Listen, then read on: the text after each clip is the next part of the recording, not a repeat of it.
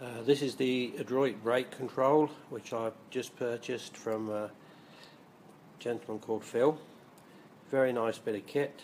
What you do is you take off the old ratchet ball from down there. This unit, the control unit here and the assembly down here comes all in one. So you simply slacken off these two nuts, slide the control unit underneath and tighten them up again, and using the same pin push it through here to locate the ratchet at the bottom. You can see at the moment that the brake is locked on. Thanks Mr. Dog. So what we'll do is release it. So if we release it here, you can see that the brake stays on and it stays in place until you put your pressure down onto the pedal and release it in a normal way.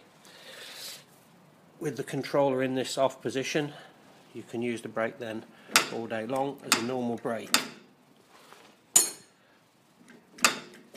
When you want to lock it, you just put it across and into the on position, and when you press down, it ratchets it in.